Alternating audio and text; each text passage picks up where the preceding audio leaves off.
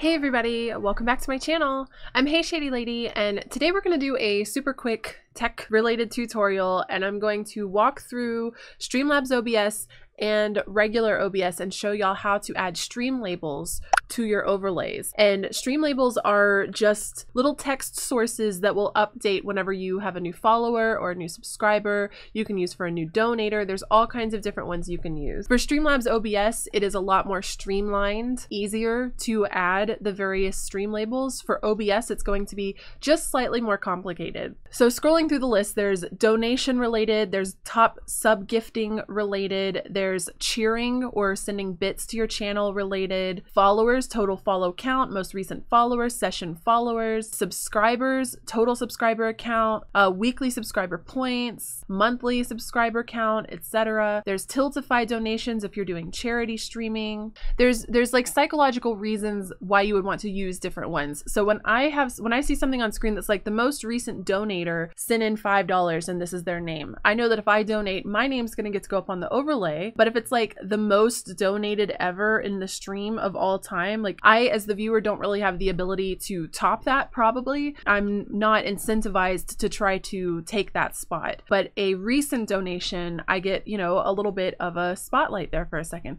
That's why I choose to go with most recent follower, most recent subscriber, most recent, etc. The only thing where I do a bigger view of it is the person who's given the most gift subs in a 30-day period. I do the monthly top sub gifter. And the reason that I do that is because I really like to encourage my community to be generous. And if I am putting a spotlight on the person that is gifting the most gift subs in a month, then it encourages that behavior. So it's totally up to you. Another thing that's very popular for people to use is a subscriber goal or session subscriber count. This is very useful for a lot of different reasons. When it's shown up on screen, it tells people what it is that you're trying to do. This is why you'll see donation goals. If you don't tell your audience what goals you're trying to hit, they can't help you hit them. So if your audience knows that you really want to have 10 subscribers that week, and that to you means that you're successful in your streaming and that's the goal that you're trying to reach, you'll be surprised at how many people would be willing to try to help you reach that goal. Same thing with the donation goal. Like if you're trying to fundraise for new equipment, when people see that you're trying to fundraise for it, they're more likely to contribute to it. I mean, they can't contribute if they don't know it exists. Sometimes you'll see like maybe you're trying to raise $100 to get a new microphone and you've already gotten maybe $64 raised, so there's $46 left to fill that donation goal out. Sometimes you'll see someone come in and they just want that goal to be rounded off, so they're just going to send you the 46, or they might send $6 so it rounds out to an even number. People are very motivated by evening out numbers and donation goals and stuff. I see it happen all the time in charity streams, so that's something to keep in mind for that. I really would recommend not doing more than 3 or 4. I actually don't have these appearing on my main overlays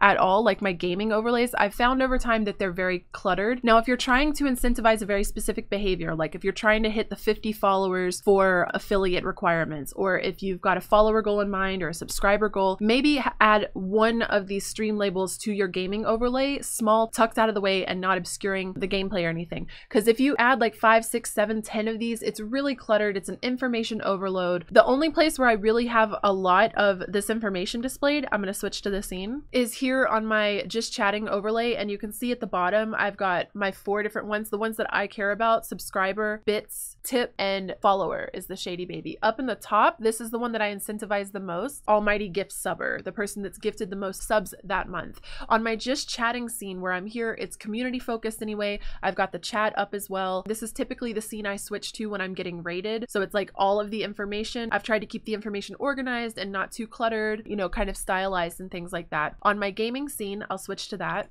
I'm not currently playing a game right now, but I literally am just my webcam. My alerts will pop up on this, and I have my caption box. And I've just over time learned that I prefer to have as little going on the screen as possible when we're doing gaming, because it's just too busy for me personally. I think that everyone should learn in their own time. So definitely experiment, try things out, see what you like. You might find that you don't like talking to people about these goals or about these types of things. Anything you put on the screen is going to be a conversation piece with your audience. So keep that in mind when you're adding stuff onto your overlays. So let's go ahead and start with StreamLabs OBS. You're going to want to come into your StreamLabs OBS setup, and you're going to want to go into the sources section and add plus to add a new source. When the sources pop up, on the right hand side, you need to scroll all the way down. On the bottom left, there's one called Stream Label, and you click on it.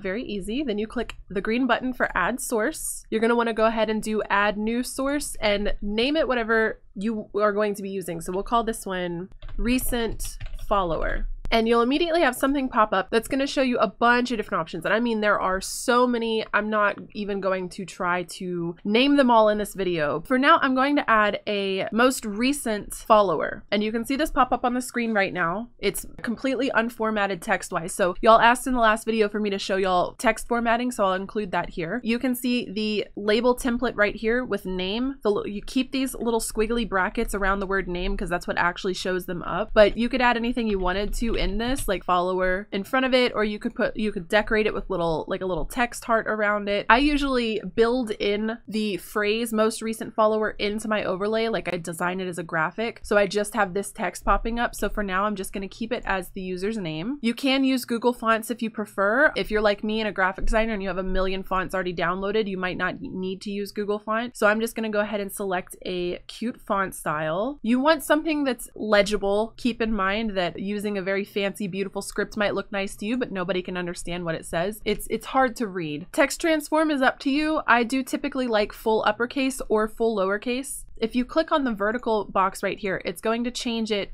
Instead of being horizontal or flat, it's going to be up and down, tall. You want to choose your font color based on stuff that's already existing in your overlay or your brand colors, something that complements and looks nice. Scroll down a little bit, you can change the opacity if you prefer. There's a gradient effect, which is a lot of fun to play with actually, and makes everything look a little bit more fancy. So a gradient is just, it slowly fades from one color to another color. Gradient opacity, so you can even like alter that a little bit. Gradient direction is the angle that it's facing, so 90 degrees is going to keep it flat. Background color is totally up to you. I prefer to keep it transparent myself, which is why I have the opacity set to 0. You might want a solid block around it, or it could fit in with your overlay to give it a background color. Alignment is just left, center, or right.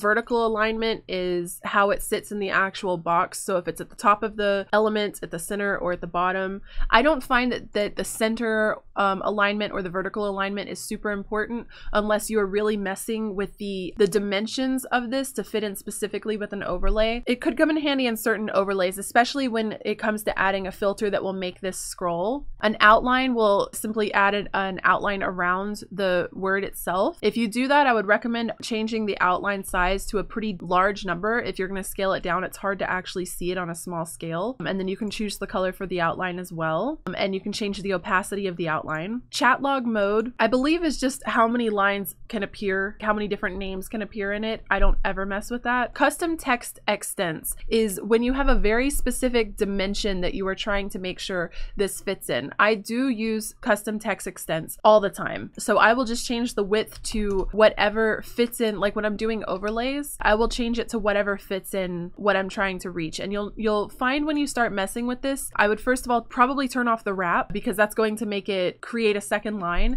And I would just try to match this around to wherever the full word is going to show. And keep in mind, some people's usernames are longer than others, so this could cause the word to get cut off. This is something that I wouldn't recommend doing unless you know what you're doing, unless you are a little bit more advanced with graphic design and stuff like that. When you use these custom text extents, you're probably going to find that you do need to come back up and change the alignment to a centered, change the vertical alignment. You might need to start messing a little bit more with things like that. So this is definitely something I would recommend for more people that are a little more advanced with graphic design. For now, you could just keep that turned off and it's always going to be the size of the word, no matter how long the username is. It will automatically expand. If you're trying to keep something in a very specific dimension, like on your overlay, you have a little spot that you made for that, that's when you would want to use the custom text extent. And you can do this with every single different element that you could want to add. And that's going to wrap it up for the StreamLabs section. For the OBS section, when you're adding this, it's going to be similar to how you do in StreamLabs OBS. You have to do a plus right here. Okay, so you'll need to log into StreamLabs. Streamlabs, and then you're going to come over to the left-hand side and you need to click on all widgets and then scroll down a little bit to Stream Labels. You're going to actually have to download an app from them. So click on whatever operating system you use, launch the setup, and you're going to need to connect with whatever you're streaming off of. So connect with your Twitch, log in, and then you're going to need to authorize Streamlabs to access your Twitch account. Okay, and what this is going to do is this is going to create a directory on your computer of a bunch of different text files of all of the different labels that you could have. So you need to choose an output directory on your computer. I would recommend probably just in your root documents folder, somewhere easy to find, easy at least for you to remember where you set it up as, because you're going to have to use that later in your OBS so that you can actually add it. Okay, so I saved mine to here's something maybe you shouldn't do.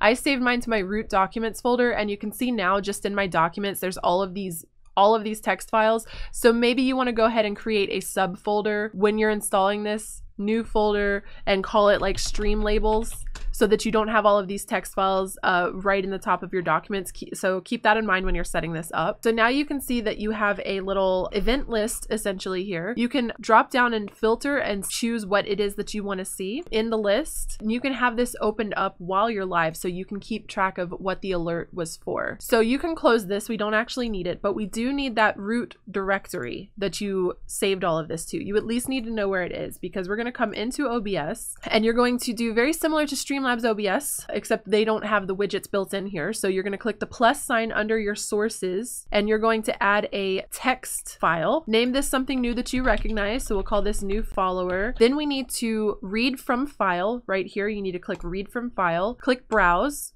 and you're going to need to navigate to that folder that you just set up. And you can see these are labeled pretty logically, so it should be easy for you to find what you're looking for. I'm looking for most recent follower. Let's see, most recent, so resubscriber, subscriber, most recent follower right there. So we'll double click that. You can see the names popping up, and it's just like on StreamLabs OBS. You have the ability to fully customize this, choosing your font. Keep in mind to try and make it easy to read. You can choose your font color. You can set it up with a gradient as well, so that it's got a nice little fade effect going on. You can change the opacity just like we were doing in StreamLabs OBS. You can change the gradient direction, change the background color, background opacity, all of this. You have the exact same features that you add in StreamLabs OBS. So we'll go ahead and click OK, and you can see we've got the recent follower now. That's how you add a stream label. You can do that for as many different ones as you like. Now, if you're using Stream Elements instead of StreamLabs, it's a little different. So we'll come to Stream Elements and log in. You're going to log in and you're going to want to come over here on the left to Streaming Tools and do My Overlays.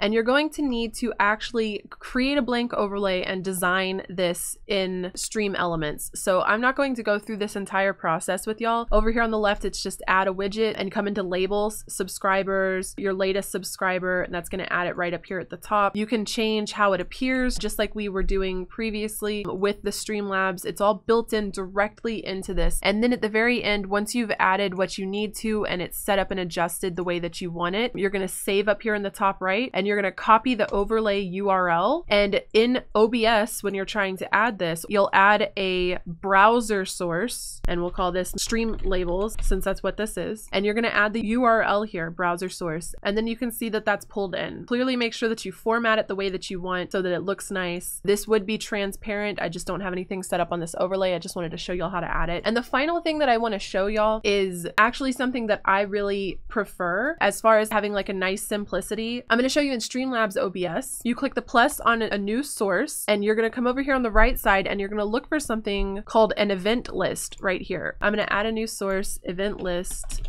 And you get this pop-up here that is, it's every event, and you can choose which ones show up in it. Like you can check them on and off. So you could have only your subscriptions show up there, only follows, only raids, whatever it is. And there's different visual settings you can do for it. I prefer slick. I just think it's nice and minimal. And then of course, like make sure that the colors are set up. You can change the animation for it, the fade out over time. This is a very minimal way to show all of them, all of the stream labels in one. You can even click on the little anchor point points and hold the Alt button, and you can crop it down so that it's only these like top 3 that are showing. I think this is a super sleek way of showing the stream labels without having to make a bunch of different individual ones for everything that's happening on your channel. So that's another option as well. Okay, and I think that's gonna wrap this video up. Sorry, as usual, my videos always run super long. Let me know in the comments below if you have any questions about what I explained, or if you have any suggestions for videos you'd like to see. I think that I'm going to be doing a full OBS, StreamLabs OBS specifically, because that's what I'm the most familiar with, a full StreamLabs OBS breakdown. And I know that I'm getting a lot of requests for a chatbot, how to get a chatbot running, and there's a lot of requests as well for a Discord tutorial. So I'm gonna do my best to try to make sure that I can get to all of these things. I'm trying to make sure I have 1 video up a week. I might even need to do 2 videos a week to make sure that I'm getting to everything. Is that something y'all might be interested in? Maybe I could upload on like Mondays and Thursdays or something, and just try to keep pumping out some of these tech tutorials. Yeah, I don't know. I guess that's it. I do want to say thank you all so much for the support on my channel, and a huge thank you to my fan house subscribers who helped me be a full-time content creator. If y'all'd like to get your name mentioned here at the end of the video, check out my fan house link in the description below. Yeah, maybe I'll catch y'all on my stream sometime. Have a wonderful life, day, time, whatever it is for you, and I'll see you in the next video. Bye, everybody.